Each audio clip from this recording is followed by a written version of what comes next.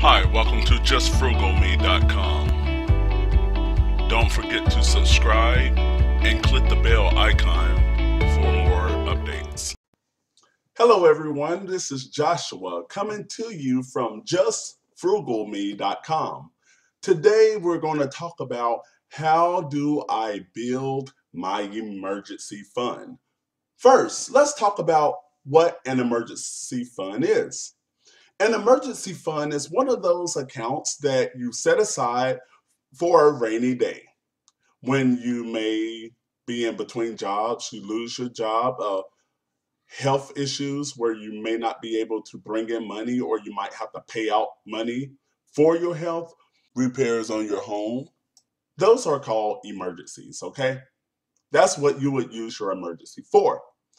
Christmas, birthdays, anniversaries, sale over at JCPenney and Sears and Roebuck and Company. Let me just let y'all know now, those are not emergencies.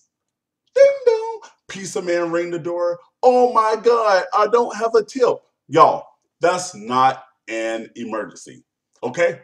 Just want to be clear about what an emergency is. Why do you need to have an emergency fund? Good question, I'm glad you asked. Having an emergency fund, y'all, is great because then you don't have to go out and get a loan or put money on credit. That may be the reason that you're in the financial situation that you're in now. Just saying, I don't think it's a good idea.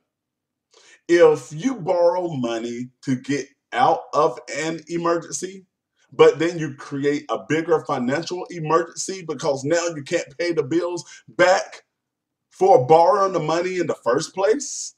Look here, you need an emergency fund so you don't have to rely on credit cards when you need your money the most.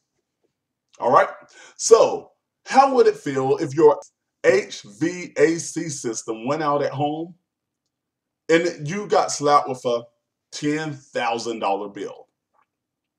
But how would you feel if you had $20,000, $30,000 in the bank? It would no longer be an emergency, really. It would just be merely an inconvenience. When you have an emergency fund, it's not an account that's going to draw a lot of interest, but you call it your assurance fund, that you can rest assured that when something happened, that you don't have to stress about the financial aspects, trying to call around, seeing how you're going to get the money. Where should you keep your emergency fund? I can tell you where not to keep it. Do not keep it in a checking account. You will be walking down the mall one day, you're going to look over at Auntie Anne's pretzels and that cinnamon and sugar and butter pretzel going to be smelling so good. Oh no, I don't have money on my regular card, but I do have my emergency card. You don't want an emergency fund account where you can get to it just like that.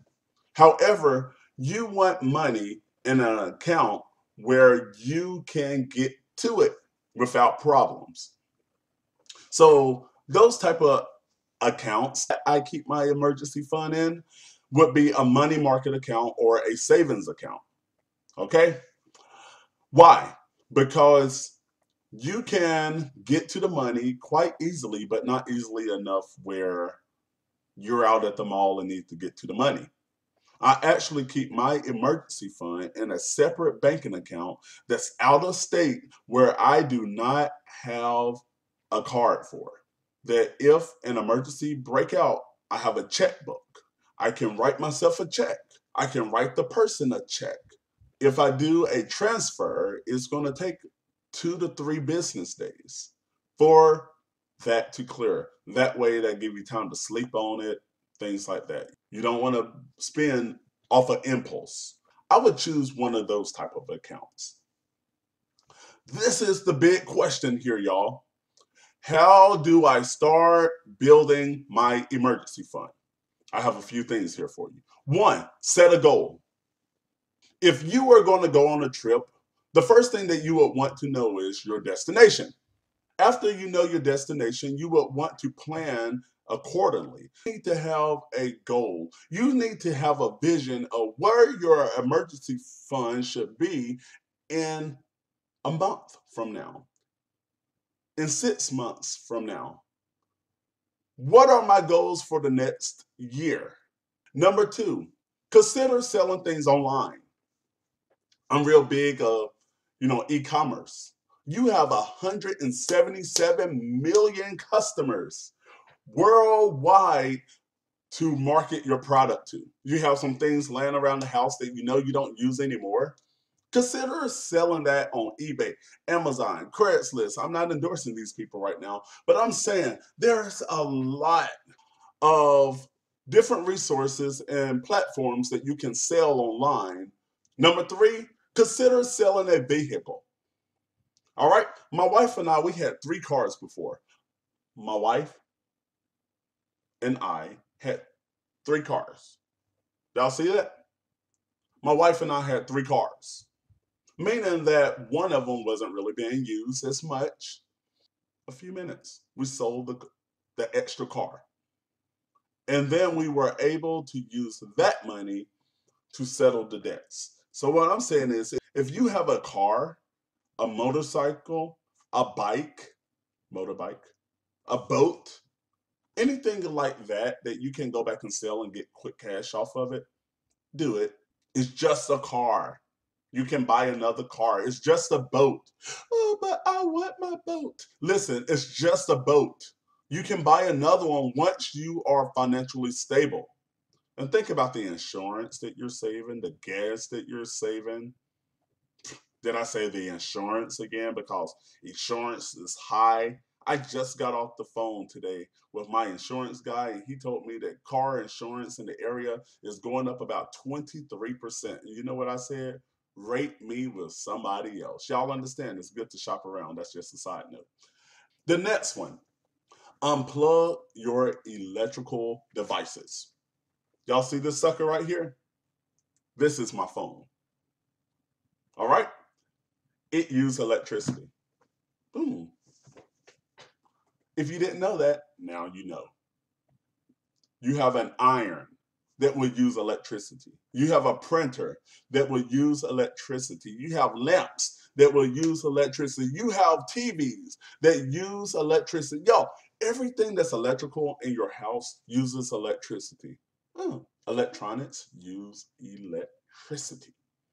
If you're not using something, consider unplugging it, or you can get a smart strip. Look at the description below. I will leave one down there for you. Get one that when you're not using it, it will not use any current. All of those currents are running and it uses a lot of energy. So therefore, unplug it. Look in the description box below. Get you a smart power saver, and all of that extra money that you will be saving, throw it toward your emergency fund. The next one, consider cooking at home. Y'all, the average restaurant charges you 4 to 5 times at a minimum more than what they paid for it. Just think about it.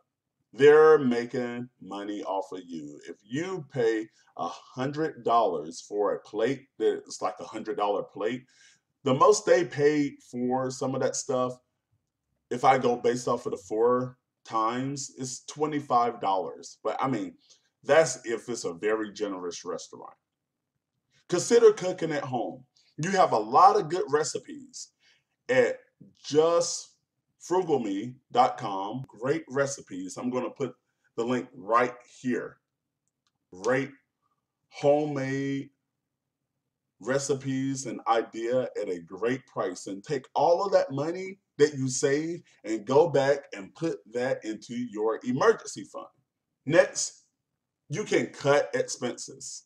Think about all of the things that you spend, and a lot of those are wants, not needs. You can go back and cut out for 40 days. Go to justfrugalme.com. Justfrugalme.com. I just wrote a post, Just Frugal Me Challenge. And I dare you, even right now, just to go and take that challenge and over the next 40 days, just cut some of your expenses out and put all of that savings back into your emergency fund. So there is no excuse that you cannot do this. You can do this. Look at yourself. Put your hand on yourself and say self. And yourself say, huh? You can do this. I can do this. Next, save your tax refund. If you are running a little short and you know that you're already getting about $1,000, $2,000, $3,000 back, because when you get a refund, you're pretty much giving the government free money that they don't have to pay interest on. That's just a sidebar. However, don't just splurge. Some people are like, ooh, I got my tax refund while we going shopping. You got to spend your money in moderation. All right? So take that tax refund and go back and apply that to your emergency fund. Y'all, you are in an emergency. If you do not have an emergency fund, you are not covered. I'm not saying do this for the rest of your life. I'm saying do this until you are financially stable with your emergency fund. It may only take a few weeks. You must first look out for your family. Don't let something happen. The best way that you can tell your family is that you love them is making sure that they are financially secure. You want that assurance fund. So make sure you get it stacked up today and stop delaying. The next, you have to adjust your budget. Just say that you have a $500 set aside for a gas bill or all of your utilities. If you can adjust your thermostat 2 degrees up, 2 degrees down in the winter, up in the summer, and save that money, it may seem insignificant now, but I'm telling you, $10 in savings, $10 over 12 months is $120. What can you do with $120? If you do that just with utilities, save $120, then you go back and call the cell phone company and say, I have been paying my bill on time. I need a great deal from you. And I'm not under contract because I'm not going to sign my life away to being locked to you financially. And they cut that down by another $20, you just save $240 just right there every single year. You can do this. Last but not least is that you want to make cutbacks. You got a habit of eating too many potato chips? Cut back. You have a habit of going out to the club every other night? Maybe just go on the weekends. You got a habit of eating too many sweets, cakes, Twinkies? Make a cutback.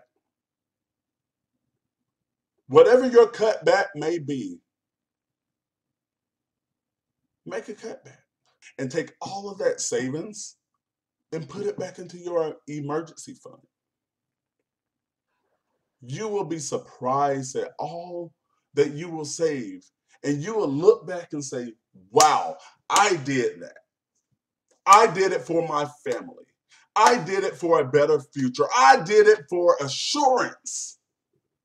When something happened, that I didn't have to stress about it. The most stress that I have is making the appointment. This is the type of stuff that your emergency fund can bring to you. The assurance that you can live your life and stop slaving away at a 9 to 5 every single day when you can have money stacked back. I'm not saying quit your job. I'm not endorsing that. If you need the job to get by, work.